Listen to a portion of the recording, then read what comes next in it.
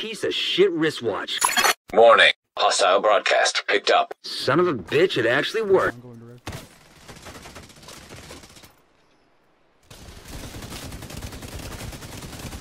All I gotta do is hit him with about 3 or 4 bullets and they'll all die. See that?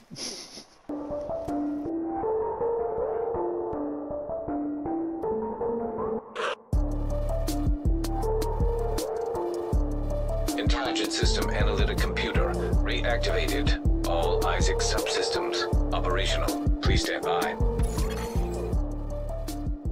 Subject located. Just following orders. Is that your excuse?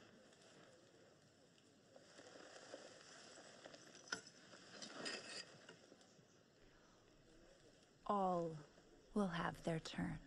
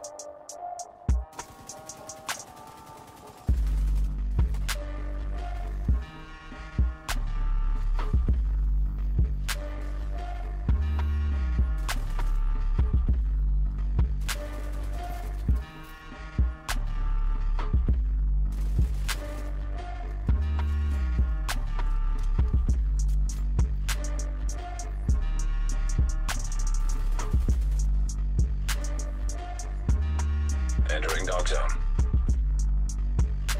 Incoming hostiles detected.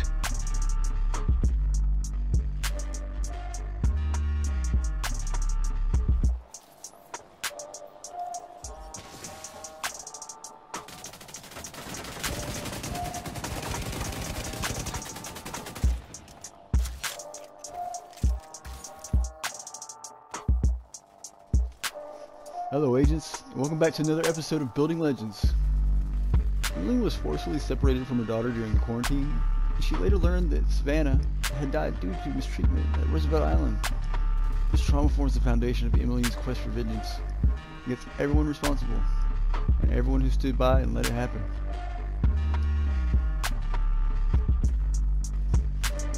Emeline, turns out, is an asymptomatic carrier of the disease, something that she takes a lot of pride in, as if she were spared so she can enact her revenge on everyone else.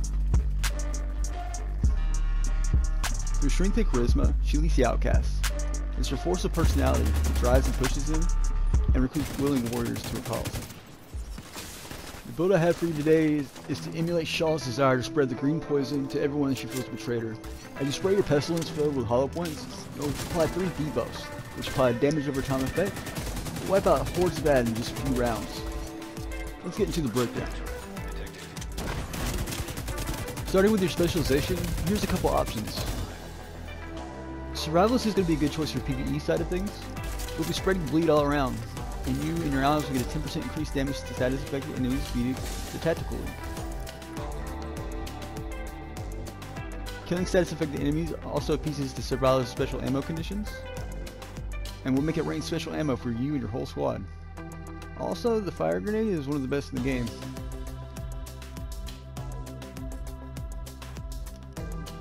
For PvP and higher level difficulty PvE, demolition seems to be the way to go.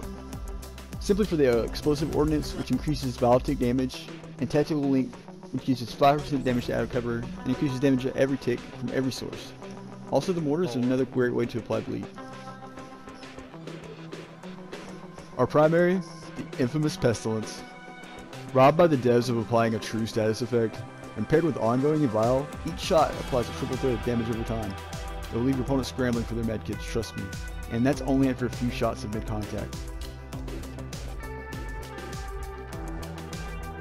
For your secondary, of course, you have to go with her signature weapon, Emeline's Guard.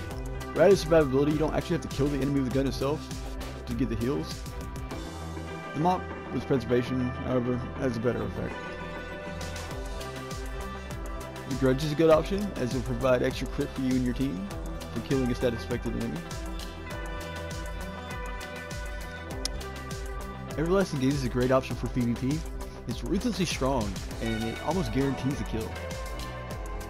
Inigo Sadis is a good option. This high damage buff is better than most gear talents.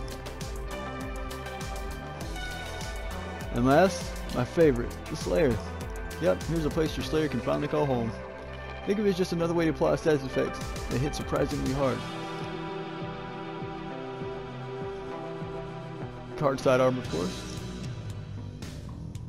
We're going with 4-piece ongoing directive for the rules engagement talent. Killing a status affected enemy grants hollow point ammo for your active weapon. Hollow point ammo amplifies your weapon damage by 20% and applies bleed on hit. We're also going to be wearing the backpack for the trauma specialist talent. Increases the duration of your bleed status effects by 50% and bleed damage done by 100%. This will be further amplified by our 1-piece China Light with glass cannon. All damage you deal is amplified by 20%. All damage you take is amplified by 50%. The damage you deal by 25% includes all your ticks from your pestilence, blue bleed, and even your vial. Our last piece is the exotic biomask. For its talent Toxic Delivery. Status effects also apply a damage over time debuff for 10 seconds.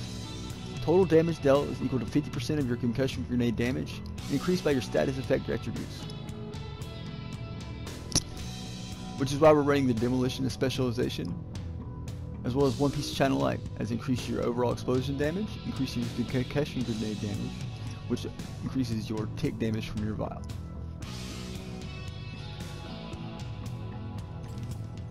The ratio of reds and yellows is up to you. I found myself sliding more and more into red as I continued to play the build.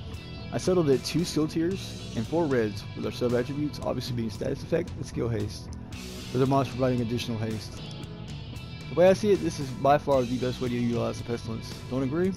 Well, I suggest you give it a try if you're skeptical. That's all for today, agents. Stay frosty and keep building outside the box. Fade out.